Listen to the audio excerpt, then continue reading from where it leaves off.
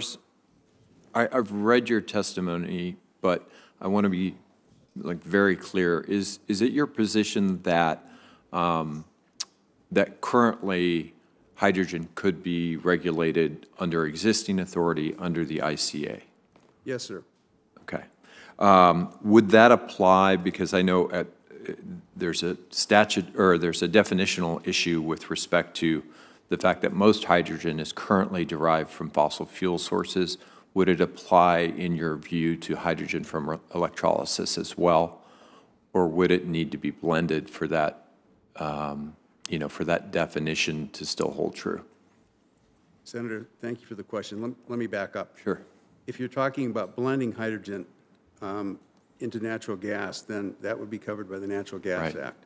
If you're talking about hydrogen as its own source or transportation of, you go back to the 1906, they weren't thinking about renewable energies back then. So all the legislative history and so forth is sort of, geared towards fossils. And clearly, if it's generated from fossil fuels, it's, and it generates energy, I think the FERC can regulate it under the ICA. On the other hand, FERC has, but not the courts yet, decided that they can regulate things that are not just from fossil fuels, but are energy producing and that can compete with other energy sources and that are transported on pipelines.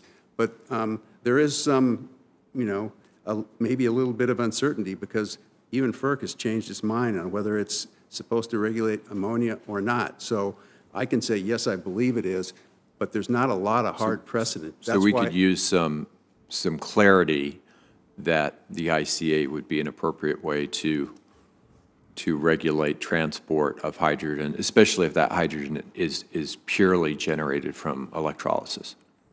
Yes, Senator, I believe that is the case because, as you probably know, someone like me, we litigate a lot over what's covered and what's not covered and what's jurisdictional and what's not. So a little more clarity would be, I think, perfect.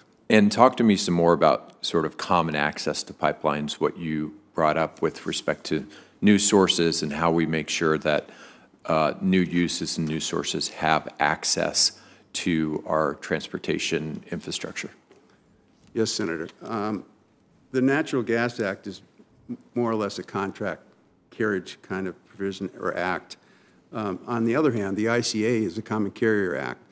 And the way FERC has implemented it over the years is that all new shippers and all shippers should have access to that pipeline.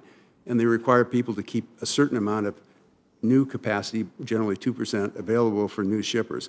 So I think, and it works fairly well. It maybe could be better. Some people say we should get more. But at the same time, at least there's a fair chance for somebody to get on that pipeline, and that's regulated by the Commission, FERC.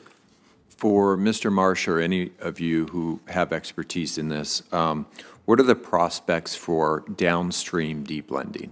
So using existing pipelines for blended methane and hydrogen, and then pulling just the hydrogen out for end-use applications later. So, Senator, we do spend a lot of time on that issue. And it is the opinion of our technical office that the technology really does exist today. So that's not the challenge. It's how to do it cost effectively. I was going to ask if so that's really economical. And I really don't have an answer to the cost effectiveness, but it's actually a pretty simple schematic. But how to implement it, needs to be done and needs to be demonstrated at scale. Okay. I think it'd be perfect actually for the electrolyzer bill, which was part of the hydrogen hub activity, to demonstrate that type of technology. Mr. Zamarin, talk to me a little bit more about the specifics of how you believe our existing infrastructure could be repurposed. What are some of the technologies and processes that you would use to be able to hold hydrogen in our existing pipeline infrastructure? And how do we avoid the sort of incredible leak issue that we've uncovered in recent years with respect to pure methane in existing infrastructure, how do we make sure we don't make those same mistakes the next time? Yeah, thank you. Especially given the size of the molecule. Absolutely. And we are committed to decarbonizing and lowering the methane emissions of the existing natural gas infrastructure. And we are already working on hydrogen projects to demonstrate this ability. In New Jersey, we're going to produce hydrogen driven by solar power. We're going to put that into our Transco pipeline system and deliver that to consumers in New Jersey. We also are developing a project in Wyoming where we'd like to use wind power and natural gas production, show how we can complement those technologies and move hydrogen blended in our existing pipeline and serve the Pacific Northwest. We have pipelines in Wyoming that deliver to Washington, Oregon, and onto the doorstep of California. So I believe we can demonstrate that it can be done. Thank you, Chairman. Thank you, Senator. And now we have Senator Langford. Mr. Chairman, thanks for this hearing. Thanks to the witnesses for being here as well. I